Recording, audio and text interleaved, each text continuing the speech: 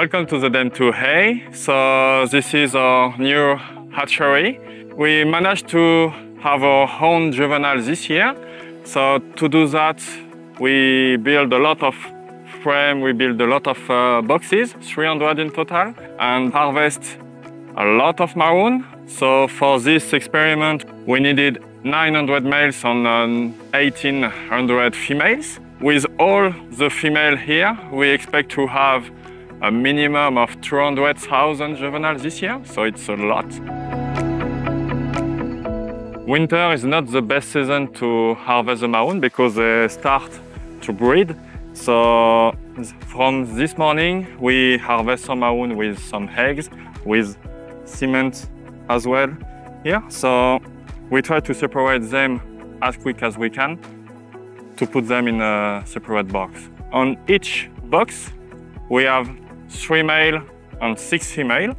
We try to have the same weight for each. So 3 little male match with 6 little female to have a ratio 2:1.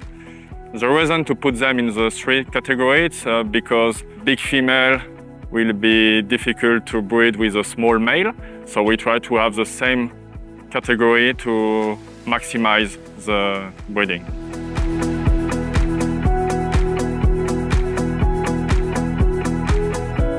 The rubber band is here to try to see if it's possible to protect the marron when they are together. And like that, they will not fight or hit each other.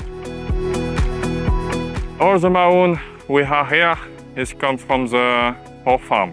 We choose this dam because this one is totally empty. So we know we don't have to harvest this dam for the next year. It's the closest to the farm, so easy access, easy to check every day what's happening in the hatchery.